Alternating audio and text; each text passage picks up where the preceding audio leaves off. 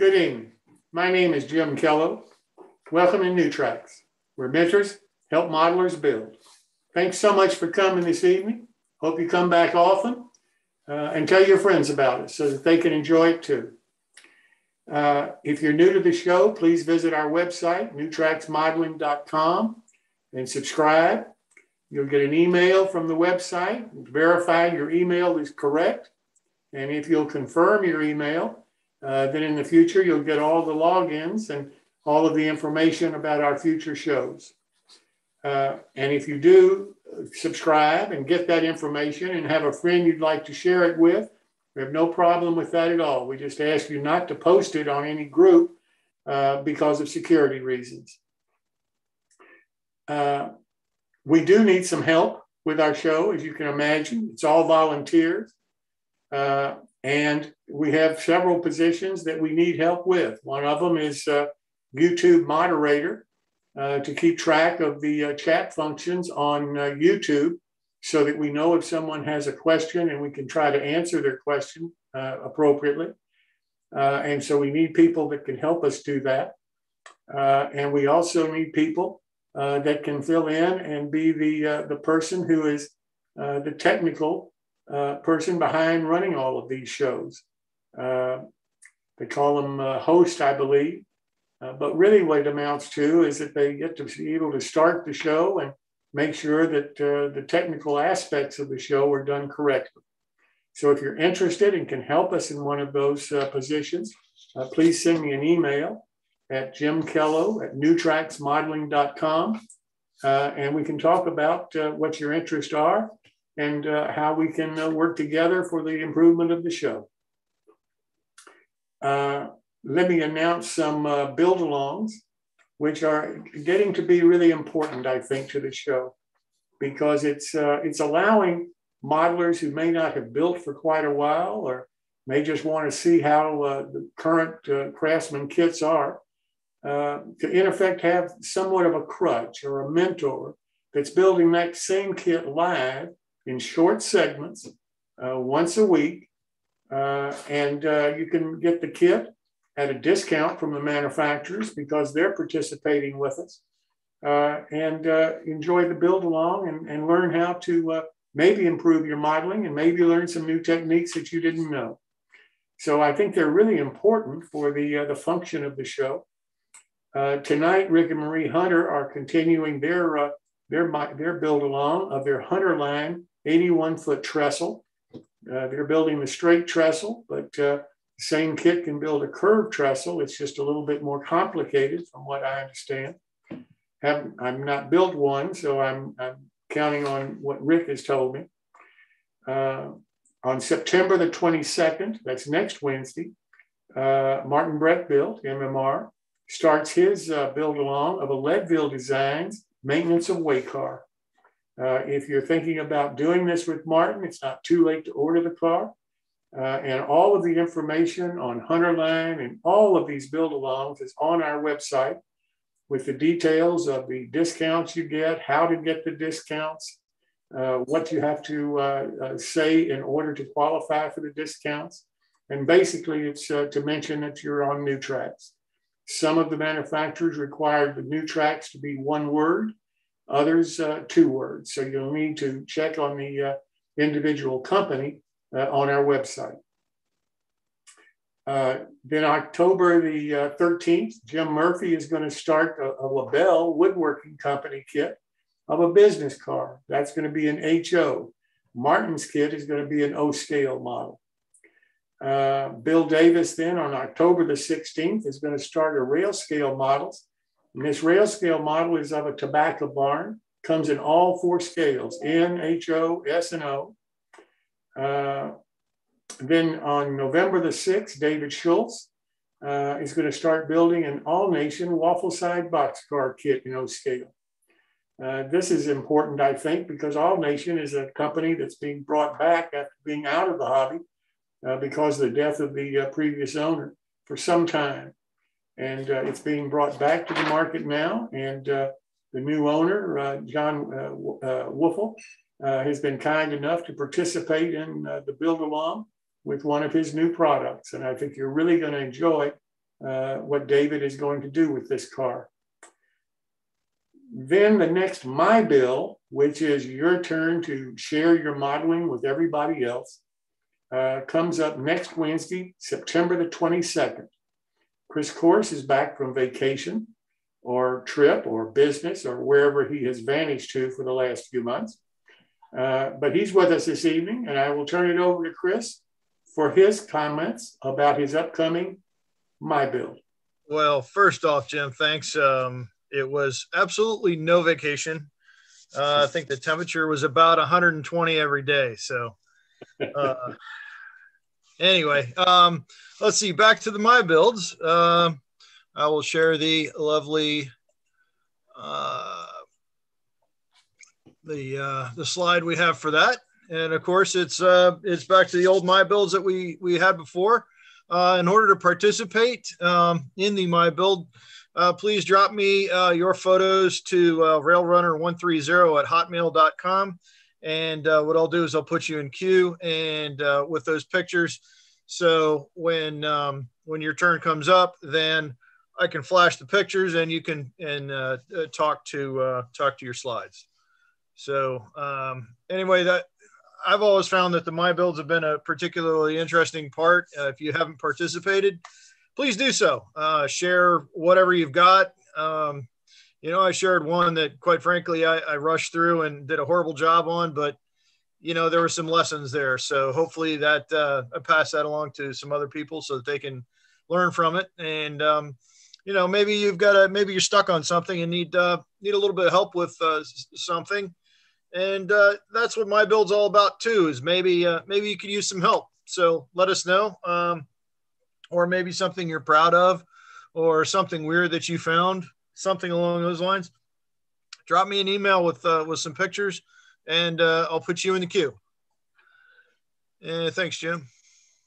Thank you, Chris. I appreciate it, and I really hope everybody will participate with this because this is just as an important part of the show as any of the build-alongs or any of the other segments that we do, because it demonstrates the modeling capability of the people on the show and what they're involved in and what they're doing. And it's an incentive for other modelers to maybe build something that they haven't tried before and see exactly who they might be able to talk to if you're interested in certain techniques that they see on the My Build. So I think it's a critical part of the show. And if you have a model, I hope that you'll send Chris a photo so that we can show it on the next show next Wednesday. If you have a question, any question about modeling, we have a form on our website. If you'll fill it out, we'll either have somebody try to answer it live on the show, or as happened in the past, we've had people do segments on the show to demonstrate the answer to a person's question. So as far as I know, we've answered everybody that has given us a question. We've answered them all or had modelers on the show answer them. And if you have one, please let us know. Door prizes, we don't have one tonight. I'm always interested in door prizes because I think they're unusual and different and add something to the show. And it's up to the manufacturers if they want to participate. All they have to do is let me know and let me know what door prize they might want to give. If they don't want to participate, then they don't participate and we won't have door prizes.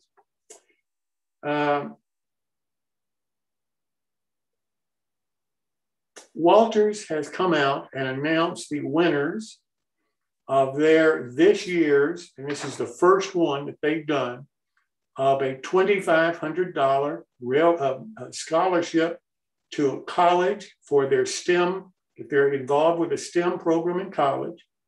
And these are the two gentlemen that just graduated from high school and are going to start college next year.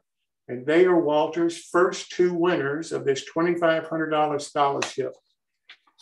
I am so promotion back of this and think Walthers is just doing a fantastic thing for the hobby because I really truly believe that if more companies and particularly trade associations that serve the hobby, the Manufacturers Hobby Association, the Hobby Shop, National Retail Hobby Shop Association. Any association that is involved in the hobby that wants to help young people progress in their knowledge of modeling and possibly even pursue a career through the Association of Professional Model Builders, I think that association ought to be offering scholarships too. So I firmly believe that this is a way of getting more young people interested in our hobby. If they know that there's, I guess, a light at the end of the tunnel, they don't necessarily have to give up their modeling because they need a career. There are major careers out there for model builders and for companies to support model railroaders in trying to further their education in the STEM areas. I think is fantastic and should really be encouraged. And I truly hope that if you all get a chance, that you can encourage the companies that you do business with to participate as Walthers have. Maybe not to the same level as Walthers, maybe more, maybe less, but participate in some way, because I can't think of a better way of getting young people involved in our hobby than offering them scholarships and possible careers down the road. And now I'd like to turn to our quick tips for this evening and get off my soapbox here and introduce Paul Thomson, who is home with Clark Cooney this evening. Paul? Okay, thanks, Jim. We're going to try something a little different tonight, and here's tonight's quick tip. You got to stop drinking up there, Paul. I know.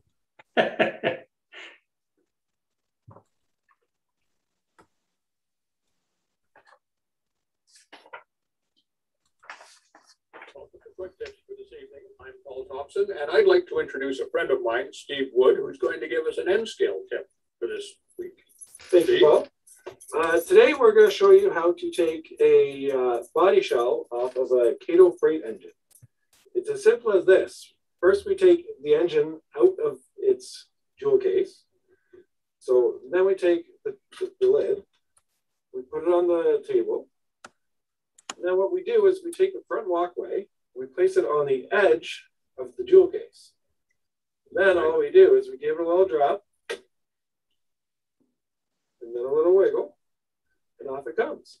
Now that is slick, because I'd have been in there with toothpicks and tried to just pry it off. I would never have known that. Easy as pie. Easy as 1, 2, 3. Thank you very much, Steve. That's a great tip. Thank you. No problem. Thank you.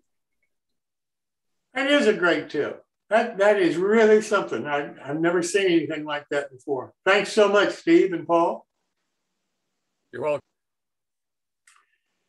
Well, now I'd like to turn to our build along this evening with Rick and Marie Hunter for their 81-foot trestle from their company, Hunterline.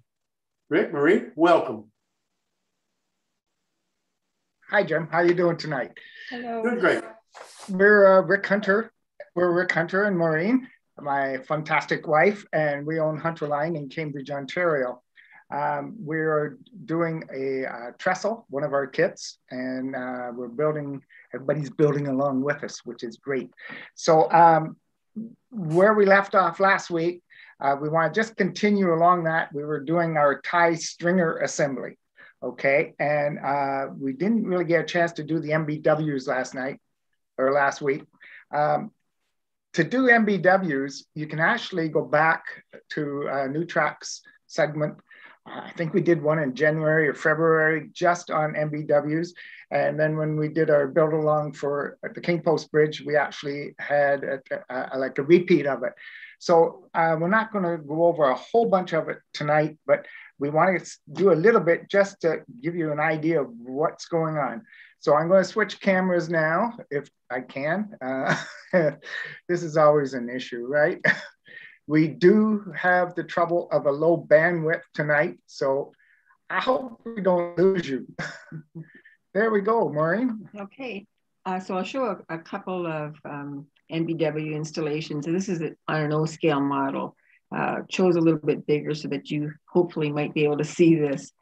So what I do is I pilot a hole for the NBW placement, and I'm using a drill bit to do that. But you could use a push pin, a tack, something like that if you like, but I'm using this drill. So you just pilot a hole. And you'll see on the drawing that we put the NBWs on the tie guard. Okay, this is the model that I'm building right now. And if you look at the drawing, it shows that the NBW is on every fourth tie. So just follow your drawing and pilot your holes and put your NBWs every fourth tie. We get asked if that is prototypical for every fourth tie. In the kit, we have prototype pictures in there. And if you look at those pictures at the front of the instructions, you will actually see a trestle bridge with it every fourth tie.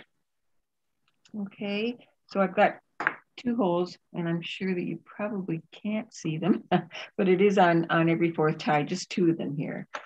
Then take your sprue of NBWs and take a very sharp X-Acto knife and put your pointer finger over top of the X-Acto knife and perhaps maybe cut off 2 or 3 of those NBWs. Leave quite a large tail on it. And if you hold your pointer finger over top of your X-Acto knife, those NBWs won't go flying away on you. So you can see I've left a pretty good tail on there. And then what to do next is get yourself a really great pair of pointy, sharp tweezers. And the important thing is that the points are really in good contact with each other, so you can grab that NBW right under the head. So you want to get your NBW right under the head with that tweezer. Have yourself a little pot of glue next to your model. This is a wax paper. Just dip the tip of that NBW in the glue just a little bit and pop it in that pilot hole. Okay. I think you can see that. So take another one, just grab it underneath the head, pop it in the glue, and then pop it in the hole. Takes a little bit of patience, for sure. Sometimes they pop off and jump all over the room, but there's 2 of them done. So you've got a lot to do on that tie stringer assembly on every fourth tie. And then at the end of the project, what we'll do is we'll go back with our creosote black and just put a wash over it. And what it does is it really highlights the head of that NBW. And it looks really, really good. And you're going to have a lot of these to do on the trestle. You're going to have to do all the braces on the vents. So just if you need a reminder, just go back to you can go to our website and look at some of our techniques there that will help you.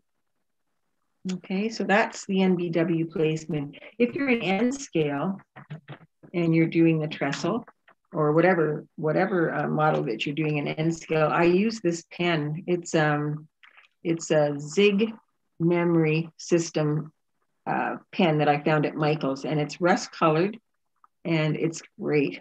You just take the pen and just dot where you want your NBWs to go, and it looks really good, quick and easy.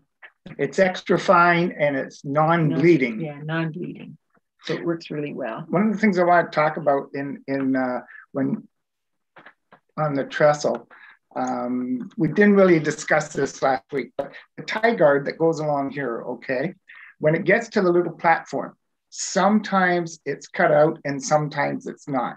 So we like to do it just because it's different, so that it's cut out like that.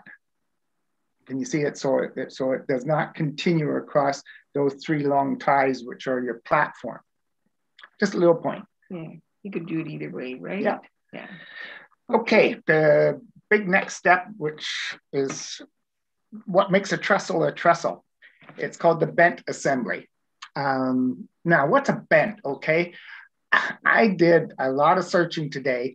why is it called a bent? And you know what?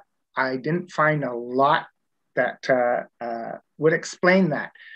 One good theory that I did come across is that all bridges are straight except for a trestle. A trestle is the only one that you can actually do on curves.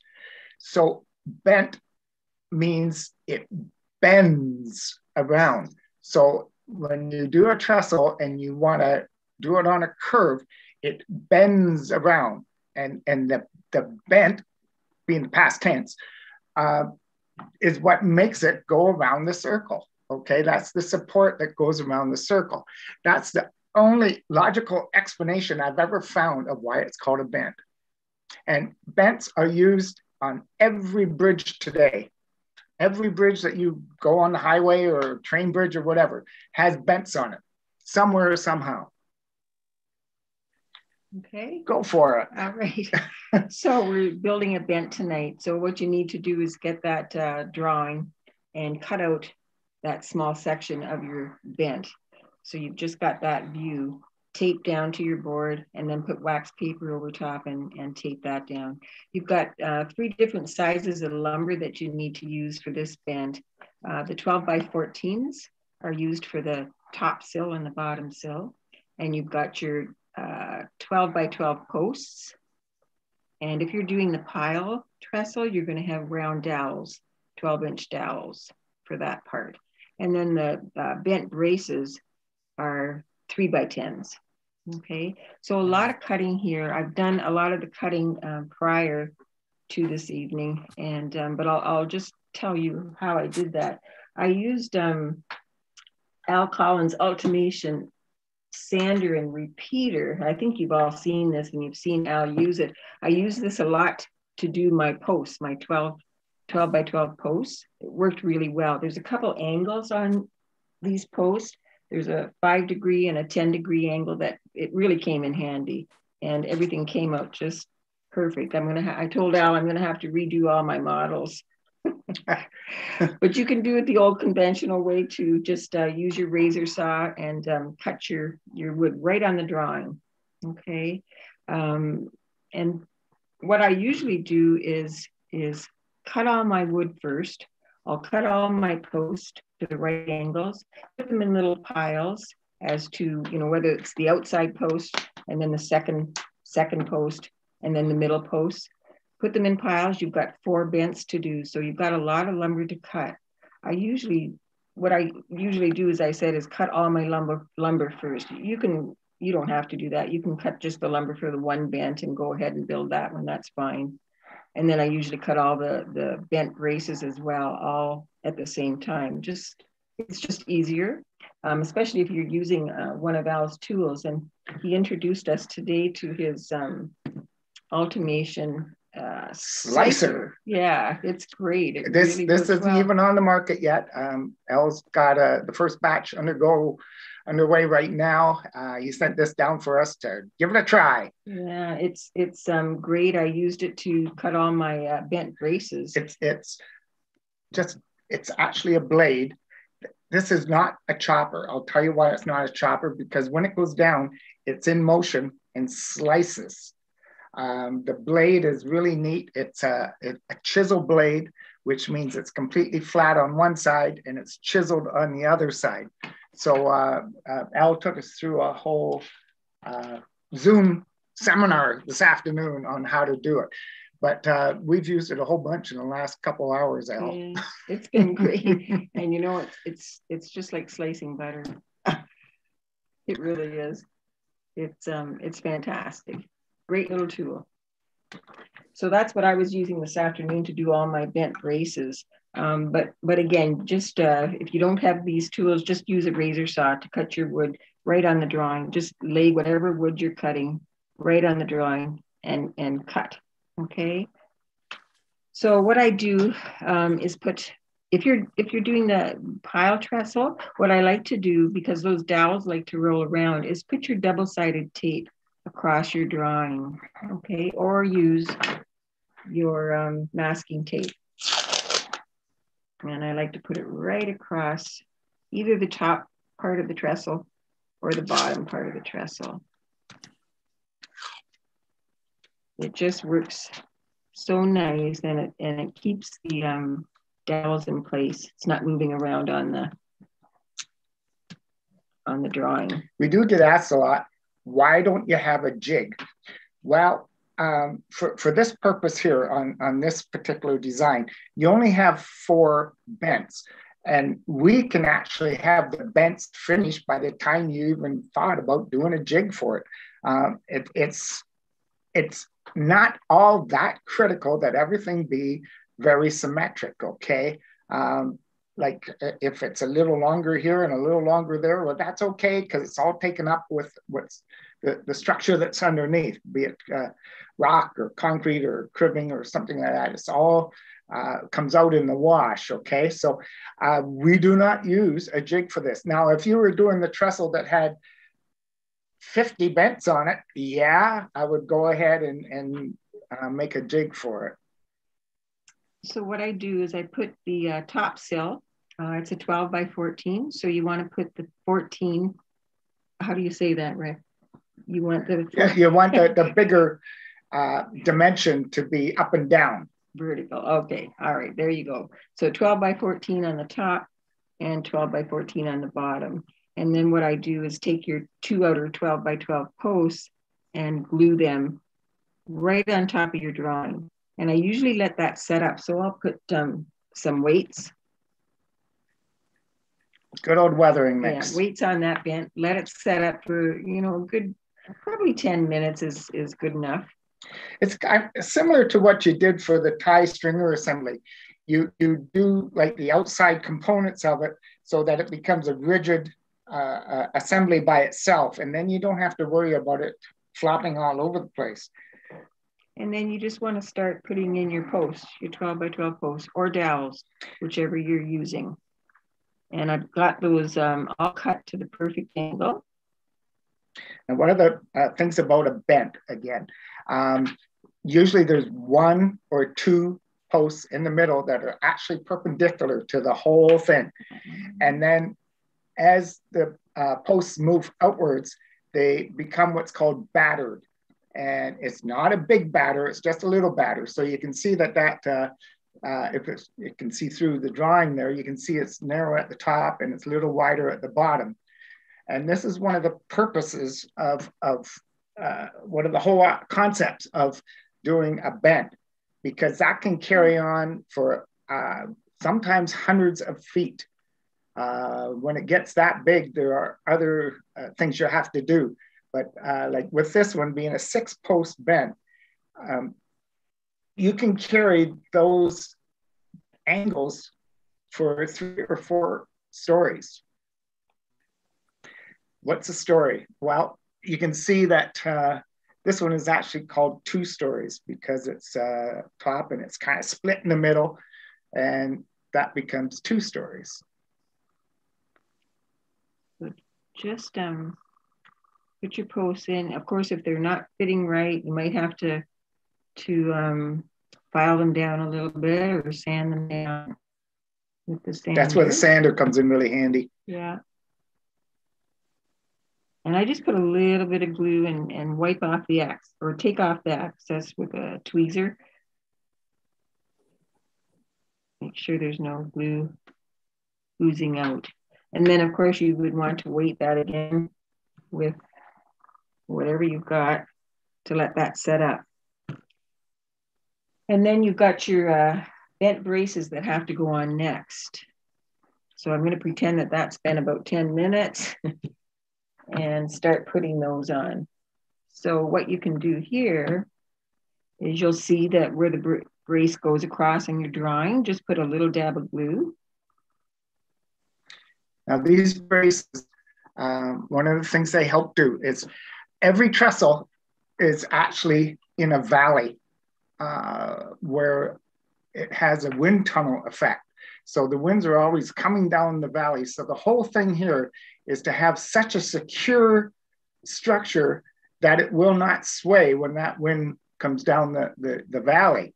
So through a series of braces going across and braces diagonally, it stiffens it right up so that it will not move, even under hurricane conditions.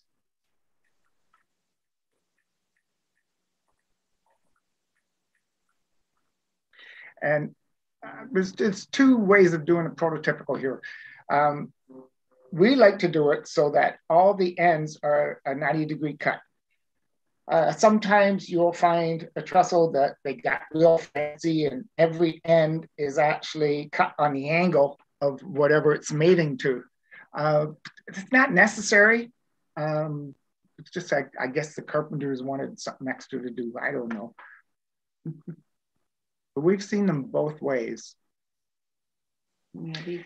We also get asked, why is that a 3x10 instead of 2x10 by 10 popular? Well, we find in structures such as this, they use 3x10s and a lot of 3x12s just for the sheer capacity of the wood in the structure. 2x10s, 2x12s seem to be too weak and they just wouldn't hold it.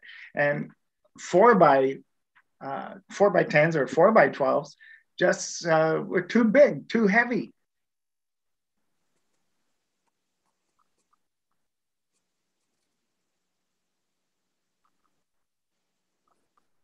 I'm dabbing a little bit too much glue on here.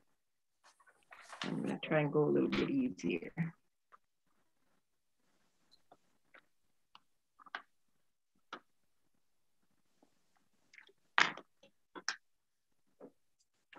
One more on this side, and then you have to repeat the same on the other side.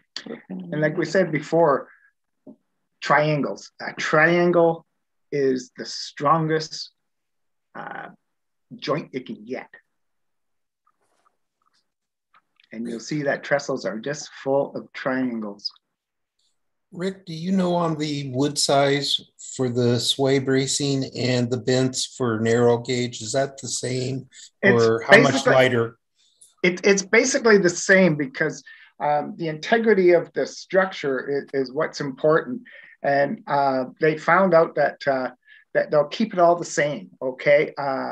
It's part of the engineering integrity of it, is, for lack of a better word. The narrow gauge that we saw are all the same as what the big ones are. So I've got those down. I would of course let them set up and dry a little bit before I flip them over, but I'm gonna do that now. So here you had that side done. Now you turn it over, yeah, and do exactly the same thing all over again. If you see any glue on the other side, just scrape it off with your tweezers. And what's neat about doing it this method is the ones that are diagonal become a big X. Yeah, so if you put that back on your drawing, this one stays the same. So what you can't see off camera is there's piles and piles of pre-cut wood here. Yeah. And you mustn't sneeze.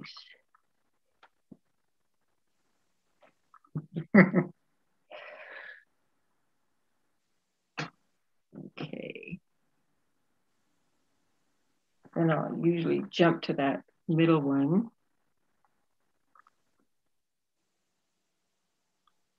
Stick that.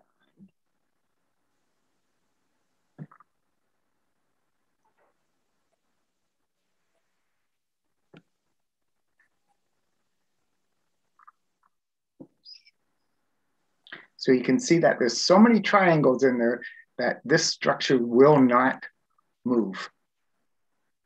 I used to think it was called a bent because it could bend, but no, it doesn't. The bridge bends, but the bent doesn't. And then you can put those opposite to what the other side, so it forms an X.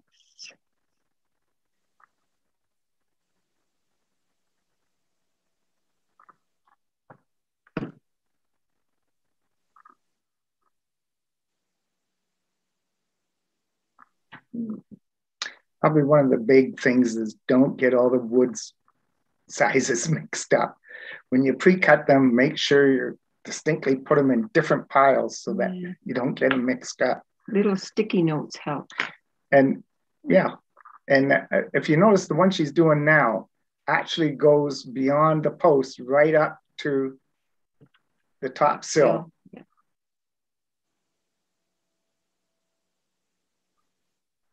Okay.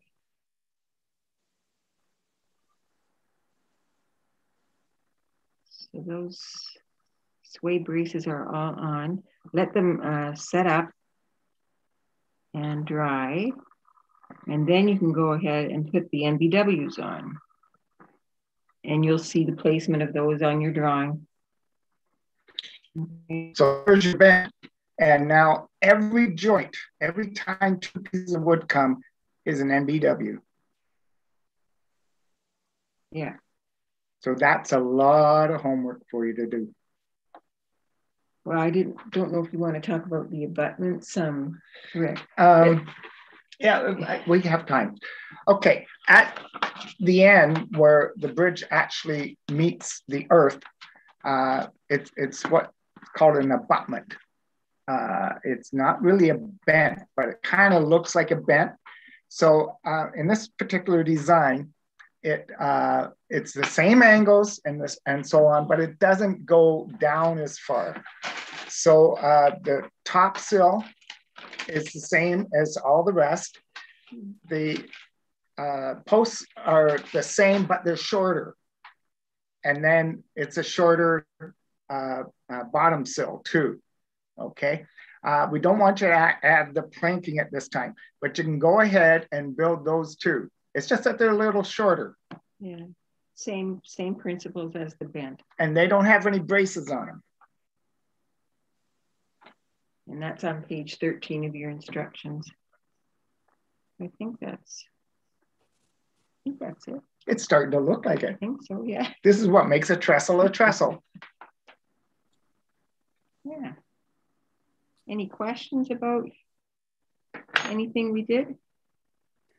Maureen, what size drill did you use? Did you set an O scale? Did you use a straight pin? Yeah, what size is that, Rick? That looks like about 64. Okay. A number 64 or maybe a little smaller. Yeah. Okay.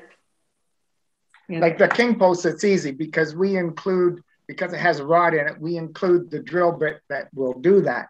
And you use it for the MBWs also. But this kit, because there's no rods, we don't supply you a drill bit for this one. And it doesn't really matter that the hole is a little too big. It just makes the target for the MBW just a little easier. Got it. If you make it too small, it's really aggravating. Yeah. I have a question about this kit. You've mentioned several times that you can make it as a curved trestle. And on your webpage, I think it says a slight curve. I'm working in ON30 and looking at your S-scale trestle. And will it? Yes. It doesn't seem to be any reason I couldn't do a 22-inch radius curve. Good question. You can actually do it in any curve. Slight is not the right word there. You got to be careful of any of the scales. Like you don't want the curve to be out of proportion to what's going on. Like in HO, you get down to an 18-inch radius. That's getting pretty tight. So that's why I said a slight curve. Right? Like you can spread the curve out farther just to make it look right. Doing it too tight, it's just not very good. If you've ever seen us at a show, the curved trestle that we have as a demonstrator on our table is really, really, really curvy. Like I think it's like a 13 or a 14-inch curve, which in HO, which is way out of whack. But yeah, we're one of the few that have actually documented how to do the curve, and it's included in each package. It's not that difficult. There's a few basic rules of thumb. basically a bent is usually, and I say usually, perpendicular to the track. Now, not always, like we've seen all sorts of trestles where it is perpendicular to the road that's under it or the stream that's under it. So the bent placement is not always straight or perpendicular. The other thing is on a curve is the curve is actually made out of many, many tangents. And we explain that in our instructions. So through many, many little tangents, you can actually come up with a curve. Mr. Rick, I've got a question for you, sir. Yep. So Miss Maureen said that the last one she was doing was on page 13 of the instruction booklet. Yes. My booklet only goes to page 9.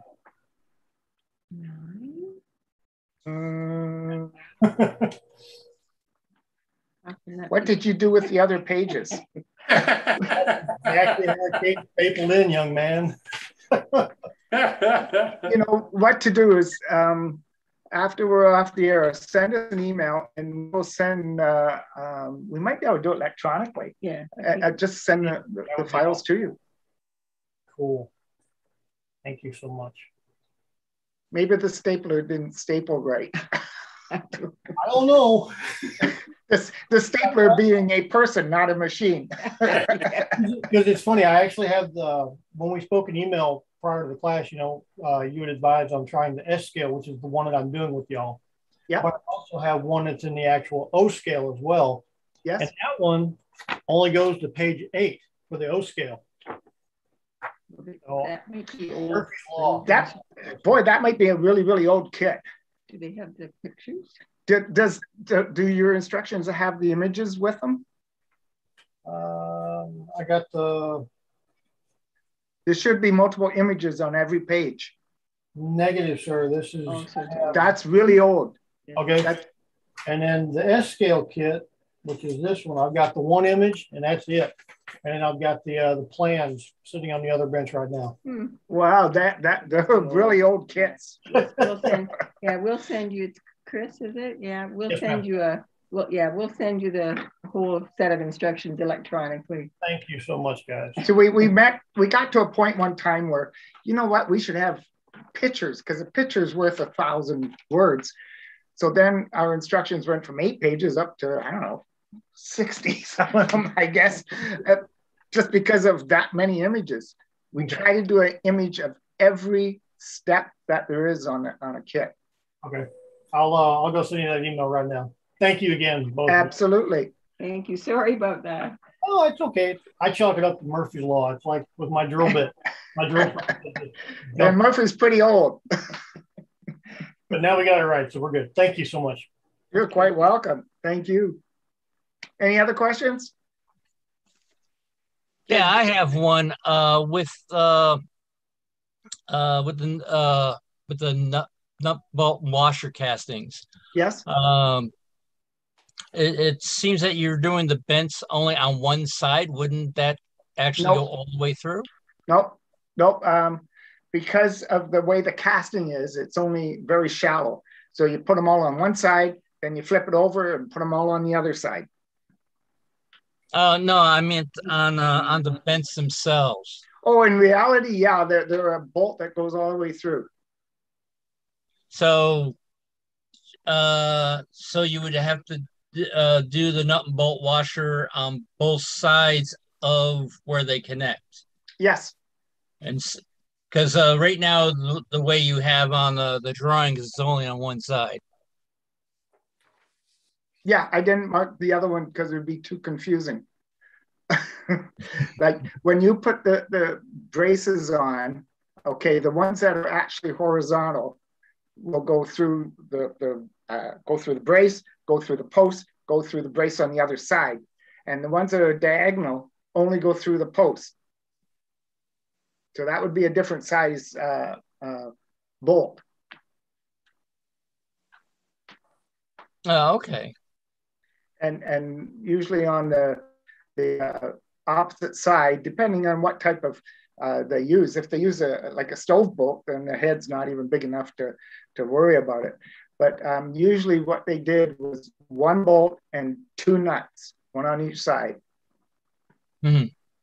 And then a lot of nails were used. Like some of the nails that we've gathered, they're 12 inches long, 16 inches long, and they're maybe half an inch in diameter or 3/8 of an inch in diameter. That's how big the nails are.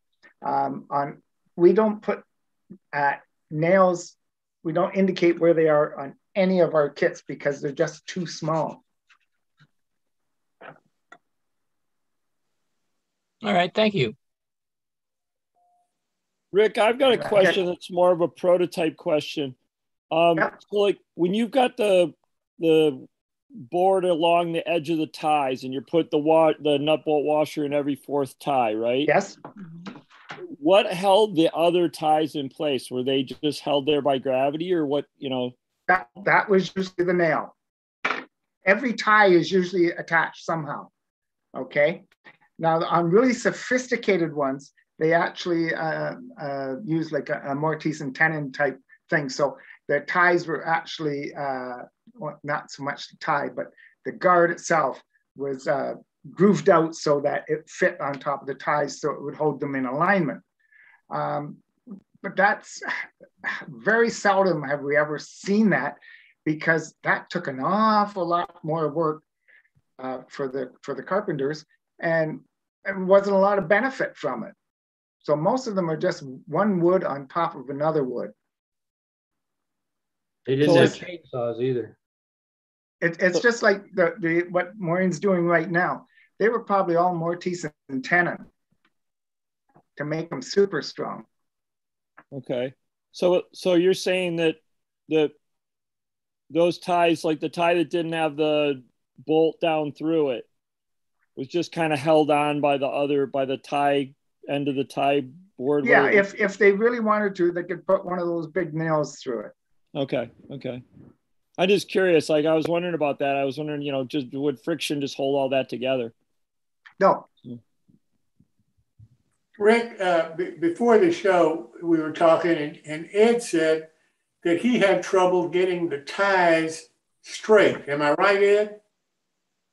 That is correct. The ties are a little bit, you can't probably see it that well, but they are sort of not as straight as I would assume that's what they would make them as. Is there something is there a trick to it, Rick? Something that Ed could or other modelers could do to one of the things we explained last time is just for the convenience of it, when you have the tape sticky side up, you put it on every fourth tie. And then at that point, you don't use the drawing anymore. You use your eyesight. So when you put the 3 ties in between every fourth tie, you use your eyesight to line it up. That's probably the best way to do it is with your eyesight. If it looks crooked, it's probably crooked.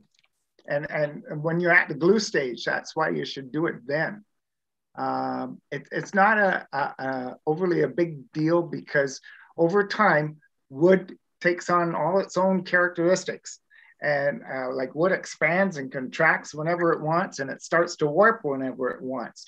And we've seen ties that are warped 2 or 3 inches out of place. It's just one of the natures of wood. Yeah, and actually it gives it some character. Yes. Yeah. No, what I was actually saying that I got everything nice and straight, you know, with each other and all that, but the position is the position of the tie is not consistent.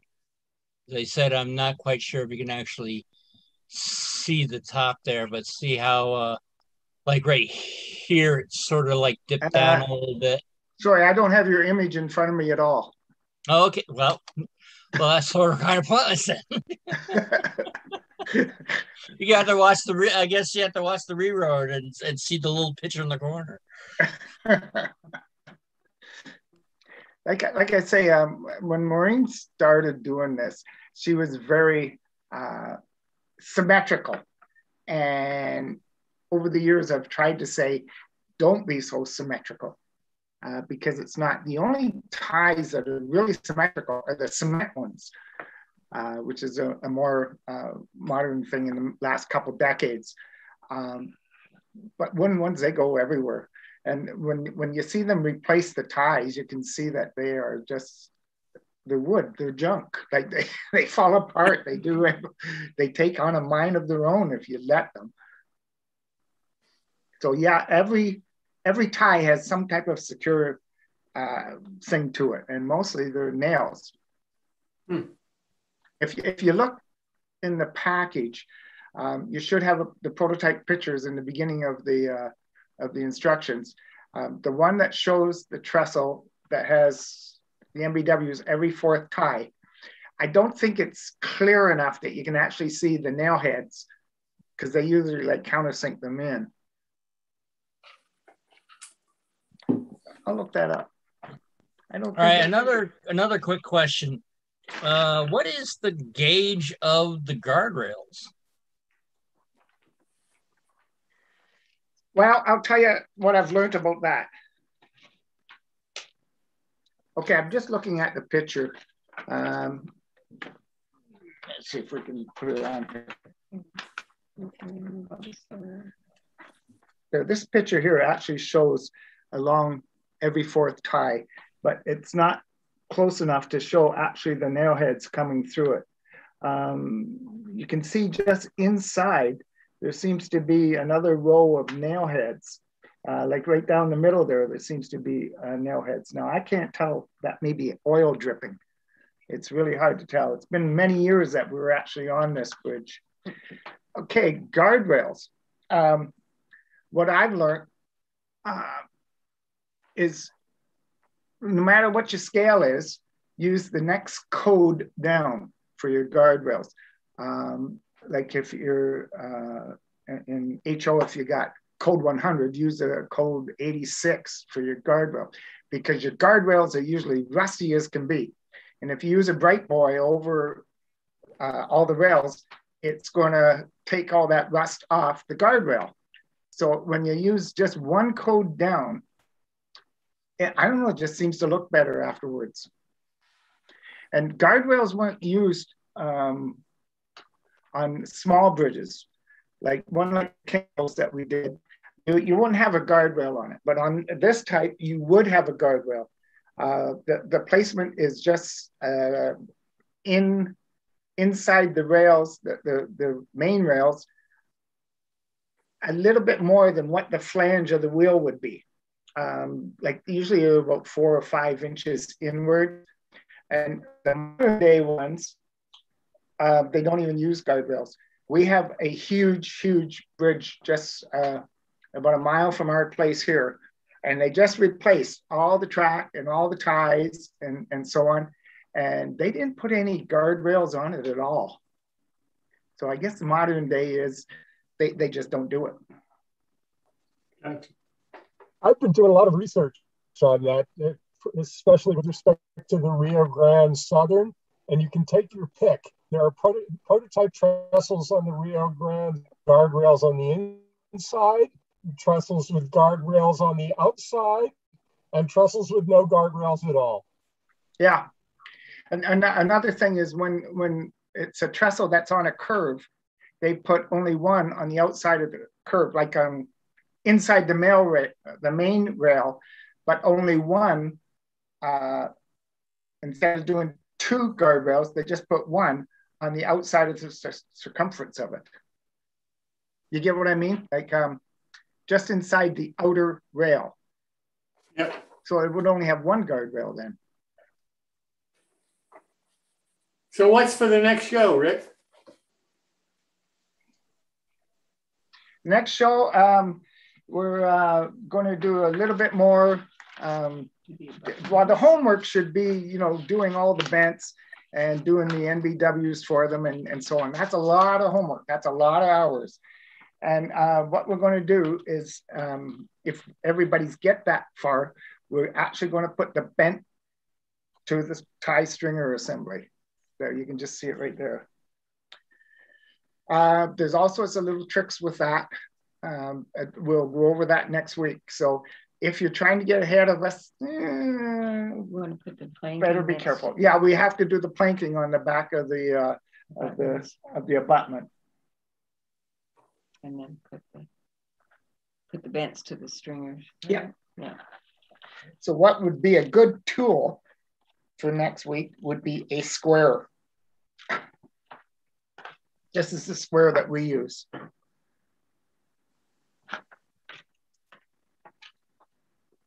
Well, I think that does it for this week, eh? Mm-hmm. Yeah. Okay. All you guys, you're doing a great job. The pictures that you've already sent in and the comments you've sent in, hey, it's great. Okay, Thank Jim. you. Okay, well, thank you both so very much. Really do appreciate it, and I'm glad that everybody is getting as far along as they are, and you all are certainly doing a great job. Thanks so much again. And now for our next one is Bob Farquhar. You're welcome, Jim. Thank you. Yes, sir. Is Bob Farquhar, who's going to talk to us about basic electricity 102. Last time, I didn't think that many people were going to have much to say about basic electricity, and boy, was I surprised. So Bob, welcome back, and looking forward to session 2 on electricity. All right, here we go. There we go. Sorry, that's the wrong one. Hang on, wrong one. Start again. There we go. That's the one I want right there. Okay, this is the basic electricity 102, and hopefully it's not too boring for people. And starting off here, most of the electric circuits have some kind of a fuse of some sort. This is a small sampling of the type of fuse. So I use this type here all the time. And they're in the smaller one here. And they got glass fuses in there like this one, and they can fit in here. This is automotive type here. That's available as well. But there's tons of other types out there. And but make sure you have some kind of fusing in the electric circuit. Transformers, I talked about this before. Now, wall warts, you have to pay attention on the back side of them. There's always written in there 120 volts coming in, and the voltage coming out. Could be 12 volts, could be 18 volts, could be 5, could be 3. And it will indicate whether it's AC or DC. So pay attention to that, because you couldn't plug into AC here and get AC coming out. So pay attention to what you're getting. These type of transformers, talked about these last week. This is center tap type of transformer. This one is as well as AC coming here in the bottom, and there's 3 taps here at the top. I'm only going to use 2 in this particular case because I only need plus 12 volts coming out of this thing. So this is a diode bridge in here. I'll explain that in a moment. Now, this review last week, diode here works on one direction, like going this way, but not going this way. So pay attention to that. There's that little bar there that's shown on the diagram. That's that little black stripe here in the bottom back of the diode here. Resistors, I explained that last week. All these bands in here, and the tolerance is the last band. Now, capacitors, mentioned this last week. This type of capacitor here with the black stripe or the arrow in here points to the negative. On the anyway, this type of capacitor, that crimp in here, it indicates the positive side. Okay, these are ceramic capacitors, and doesn't matter which side is positive, which side is negative. So voltage regulator. If you're going to be doing your own power supplies, they probably will have one of these things. Now, this one here, you have to pay attention to the numbers when you're buying them. That 78 is indicating it's going to be a positive voltage coming out. A 79 indicates a negative. This case is 5 volts coming out. So you could have 10 volts coming in, you're going to get 5 volts coming out. Because of that, this has to dissipate a bunch of heat. So heat sink is pretty much a necessity on these. And they bolt through here, this little bolt. And now this is a diode bridge. And this is basically what it does. It takes the negative part of the AC wave and puts it back on top here. So it ends up being like this. That's DC. These are examples of diode bridges. There's the small one here. That'd be good maybe for 1/4 amp or 500 milliamps type of thing. That's good for about 5 amp.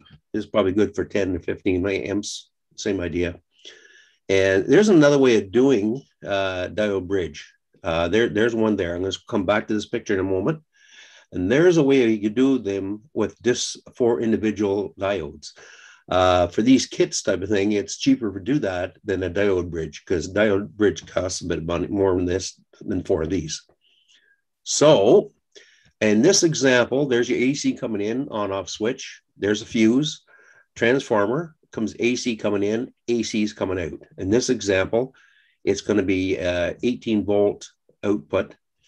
And you do 18 because you lose voltage through all these capacitors and the voltage regulators and so on to end up at 12 volts coming out. So what you do is you go through the diode bridge here, and that now converts that AC down to DC. And then you take the output up here. There's a 7912. This is for negative 12 volts. And this M7812 is for the positive 12 volts. And the capacitors are to basically regulate the DC signal coming out. So it's regulated DC output over here. And this is in case you want LEDs in here. And this resistor is a 1,000 ohm resistor, just for the dropping it down to 3 volts in between that 12 volt here in the ground. And these, you have to pay attention to these voltage regulators too. That comes with a diagram, which one's the input, output, and what the ground is. And pay attention to that because this is different. The 7812 and the 7912 are different. So this example here, there's a variable output. This goes from anywhere from 5 volts to 30 volt output, DC. AC coming in here, diode bridge, capacitors to clean up the signal, voltage regulator with a heat sink, and this is a potentiometer or adjustable resistor, another capacitor just to finally clean up everything, and then the DC output. In this case, it's only positive volt coming out. So, and these ones I didn't mention these last week on the switches. These are momentary lever switches. So it's momentary because that little plunger, when that's activated, it will actually go from the normally closed, like here, to the normally open to the normally closed. And it'll only last as long as that is pushed down. As soon as that's released, it opens back up again to nothing. So this is the common one here, and this is the output on here. Now, hard to see on this one, but that diagram here, that's the common there. And that's not normally closed, and this is normally open here. And when it's activated, that'll go down here. This particular especially long lever here, but some of them are only about this long here. And this one has a roller on it here in case you want to do something with a cam. So you have a rotating cam and push down this and activate something and release it again later. And relays, the reason for relay is most of the power circuits, they can't do, for example, you got power supply going in like maybe 1 amp or whatever, and you want to have something for 5 amps coming out. So what you do, you put your voltage in here, activate the relay. You have heavier contacts inside. There's 3 examples here. So that would have 3 different outputs if you want. And these contacts here that's a different one, but it gives you heavier output out there. So there's an example. You can buy these in a row and you get the voltage come in. And this diagram shows you 12 volts to activate the relay. And there's the output. There's normally closed here, which is the same as this. This one here is closed to this one.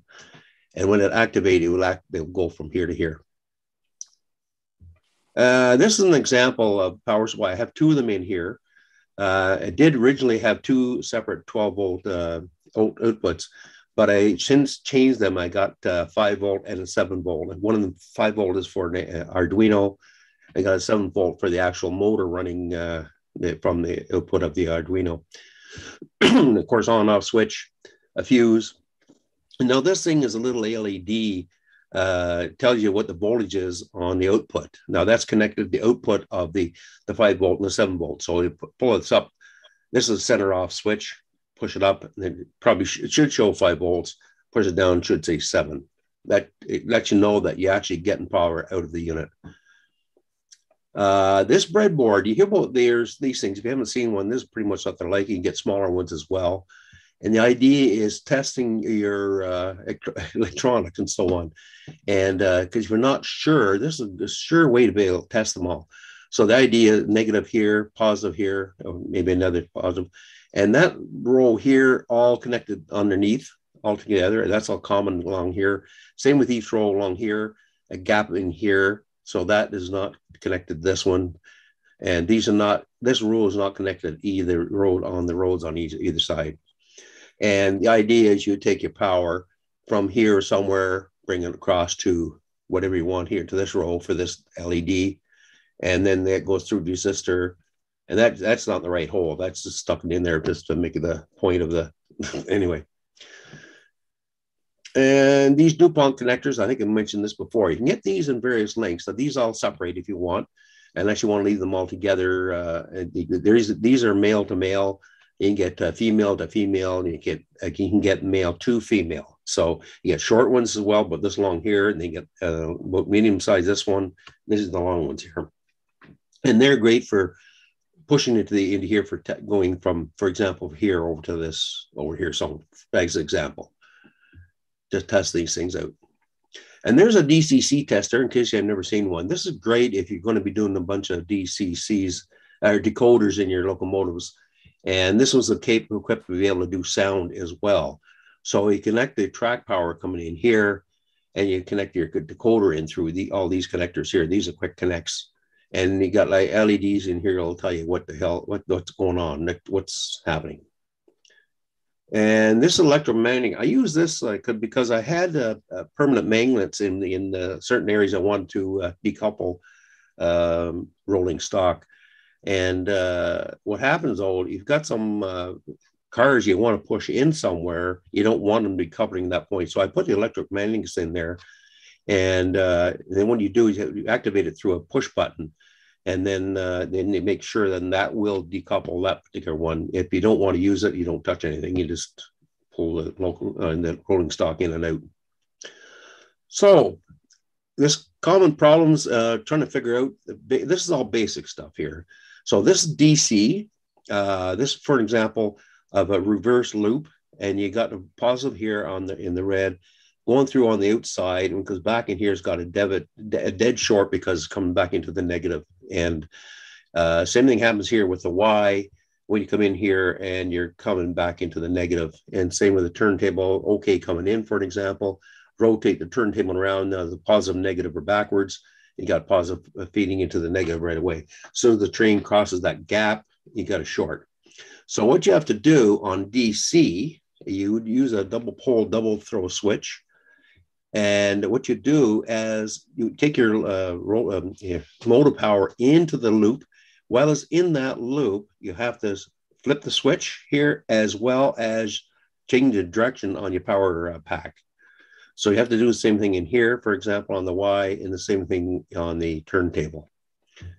So on the DCC world, now the nice thing it is that on the decoders, they don't care which rail is the positive, negative. And if you're running along and it happens to switch to the opposite way, it doesn't matter. It doesn't affect the locomotive at all. So these units, this is one example here from model, wherever that MRC is anyway. The idea is you go from your track power, and then into this unit, into the track. And when you're on this note here, when on the DCC, as a train or the engine, for example, crosses this gap here, to be a short, and it within fractions of a second, it actually reverses the power in that loop. So in place of this, you would have this component here. And it's so fast, faster than your DCC system identifying a short. And so this reverse power, it happens so fast that you don't need, not in locomotive hiccups or anything, does nothing. You can't tell. This is a power shield again. Now, DCC, when somebody does a short on let's say you're working on the yard, somebody causes a short, the whole system shuts down. And none of the operators know who's done this. So with a power shield, and this example here, I have this one here goes to the yard. This one goes to my the track all around the layout. This is my ferry terminal in here, and this is for future. So this particular one has 4. You can get them with 8. You can get them with this 1 if you want. And anyway, so that's the idea of this, the DCC getting a short. Now, tortoise, I'm going to do this because I'm going to tell you about a problem I had. Now, this is for the contacts inside. There's extra contacts in here. And this is what all the contacts are. So the outside contacts, of course, for the motor. And these are contacts common here. The 4 and 5 are common to that side. And then they go either that one or down to this one. So this is what the inside looks like. And the motor, of course, has to, these electric motors spin so fast, they have to be geared down. So this dropping down the gears speed. And this is the final thing that actually on this arm here, pivoted in here, and there's little gears on the bottom of that, and it actually rotates that arm. And there are the gear, the little, what there. So the gear from the motor actually comes through here and rotates that. These contacts, these large spot in this one and that one, that's common for this one or that one. This is common for this one or this one. So that's how they make. Now, what happened in mine, I bought a package of 6, and every one of them was defective. And what happened in one direction, it worked perfectly. In the other direction, I had shorts everywhere. And what happened on these little contacts right here, on the other side of this, there's a little plastic nipple sticking out. And they stick them on there and they put the heat to it, and then it flats out a little bit of that little nipple. And what happened, they broke off on every one of them. So what happens is when it rotated one way, it was fine. When the other way, everything moved off and then shorted each other. So that's what they look like in there. So there's the motor, gearing on the other side, comes through here, and then rotates this. So there's an example of using the extra contacts here. So you take the rail power in here, and then through the common, you take that to your turnout frog, for an example. Another example is do green and red signals, and you do that through the contacts if you like. And I mentioned this last week. This is another way of doing it. If you only have a 12 volt power supply or night. These tortoises work on 9 volt as well. 9 to 16 volts they work on. So, and this is a way to wire them so you can have them go either way. And that's if you have it in 2 different locations. That's another way of doing the wiring. And that's it. Any questions? Good. You just did fantastic. Slide again. What's that? Sorry? Need to see that last slide and hold it for a second. Okay. And the last one here. That one? No, that one? Yes, that. Okay. Whoops. What did I do? Sorry. That was my fault. What happened? I got it. You got it there? There you go. Thank you. You got it? Okay. This one here actually can be a single pole, single throw. It doesn't have to be a double pole. But, okay.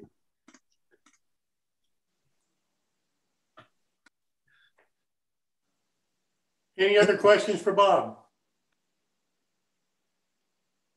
Yeah, Bob, did you ever get your money back on those bad tortoises? Oh, you're muted. What happened, they got them on sale, so I bought them on them. It wasn't until 2 years later that went and used them.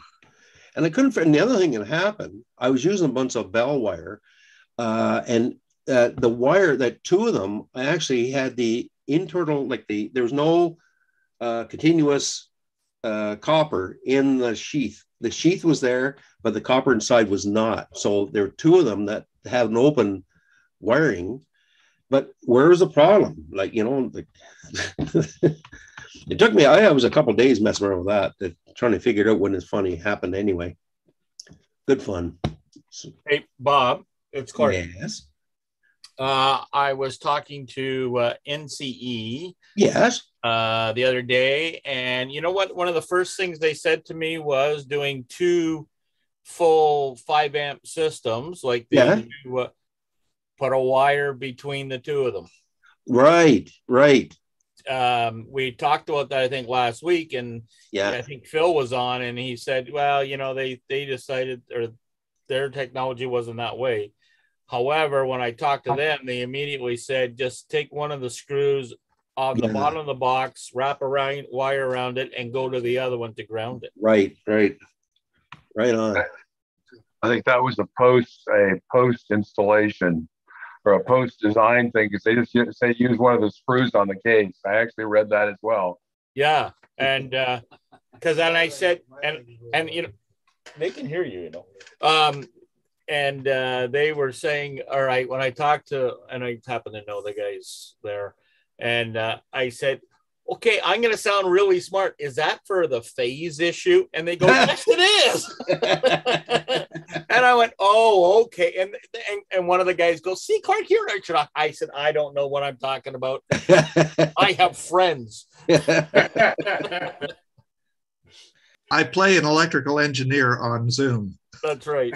That should be really considered a reference common, not a ground. Yeah, right. And I forget how even they put it. It was kind of like, I forget what actually he told me, like what he called it. And he says it's also kind of a little safety feature.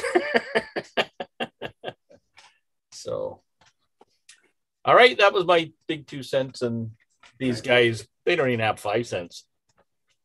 So, Bob, thank you so much for doing this. I really do appreciate it. I think we learned something. But thanks again.